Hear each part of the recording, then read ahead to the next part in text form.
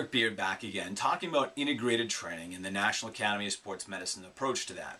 So far we've done a brief review of NASM's OPT model, their three-leveled approach, and we've talked about the 7 components of a workout. The last video we discussed the warm-up where we would adjust flexibility and cardiorespiratory training.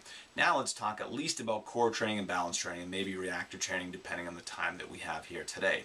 So the core is the center of the body. It's everything but the arms and the legs. And the musculature within the core can be divided into the stabilization group and the strength group, or the deep intrinsic core stabilizers in the movement system, or the stabilization system, the movement system. You hear different monikers for these groups. Traditionally, because we're in a seated or chair-borne society, the deep intrinsic stabilizers are weak, they're inhibited. They have a low functional capacity. So we're going to invest most of our times into stimulating those tissues, those muscles, developing endurance and strength within them. We do this by exercises that will hold our spine still, and we want to hold these poses or do multiple repetitions of these movements, such as a floor bridge, prone iso abs, quadruped opposite arm and leg raise. The list goes on. The key, little to no movement of the spine. Enhance the functional capacity of the deep core stabilizers. This way we can keep our discs healthy, decrease wear and tear in ligaments, as well as make sure that we have appropriate force transmission from the lower extremity up through the upper extremity. Every time that we're running, that foot hits the ground, energy and force has to come up through our legs, up through our core, up through our upper extremity.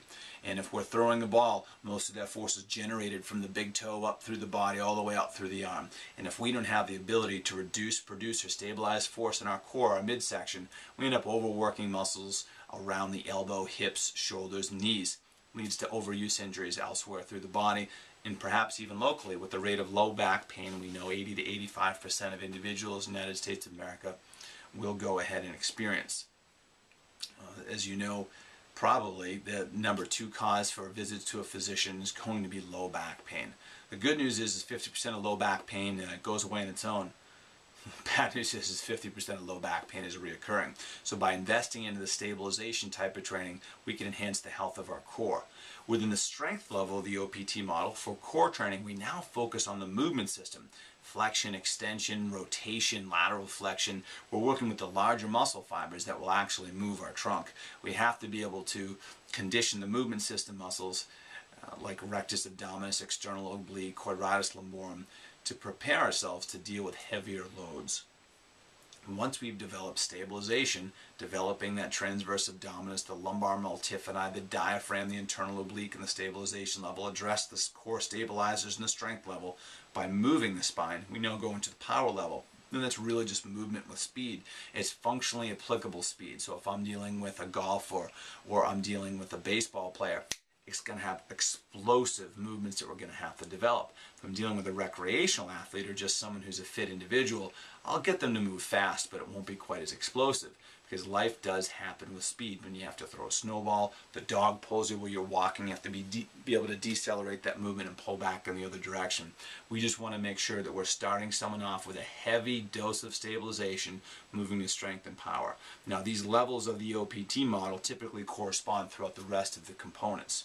Balance training follows a very similar progression. In the stabilization level of balance training, there's little to no movement of our stance leg or our hip, knee, and ankle. We're working on the stabilizers around the hip, knee, and ankle, since most people tend to overpronate and have weakness of the glutes and the lumbopelvic hip complex. We're working with the ability of the hips to work with the proprioceptors in the foot. All that cumulative neural input that's coming in into the foot, and that's going to condition the appropriate response up through the rest of the kinetic chain.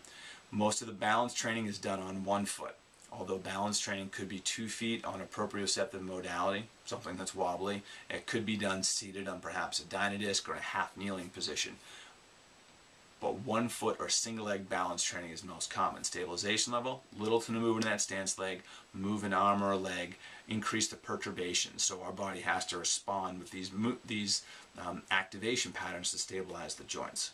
Once we've developed significant stability around that hip, knee, and ankle, we can now move to strength level.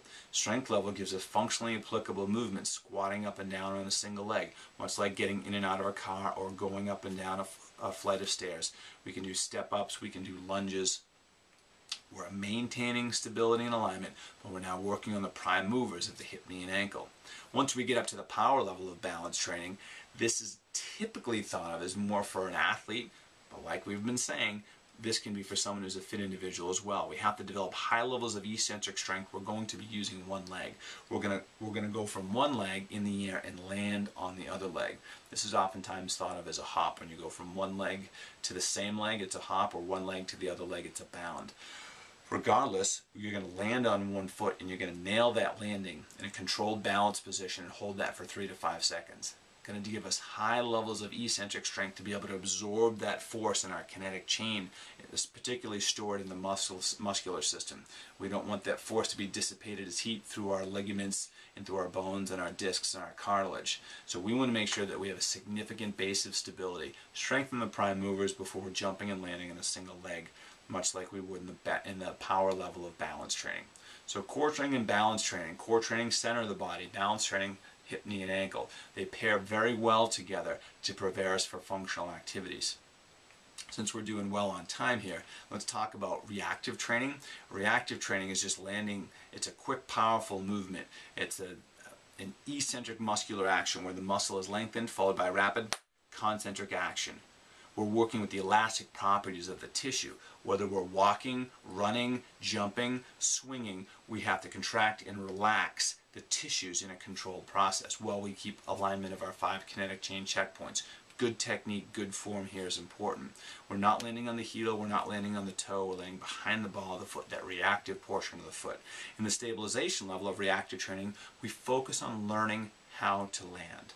Most important thing, we land in a controlled balance position, hold that for 3 to 5 seconds. We're typically dealing with just jumps here from 2 feet to 2 feet. Once we've developed a good stabilization base, we move on to strength, which are repeated and rhythmic movements. We will focus on multiplanar movements, still going 2 legs to 2 legs. The power level is explosive, it's AFAP, it's true plyometric movements, contract and relax that tissue as fast as possible. This is higher level, higher risk, but when we're dealing with athletes, the stop and change direction and explosive nature is really what we have to prepare them for.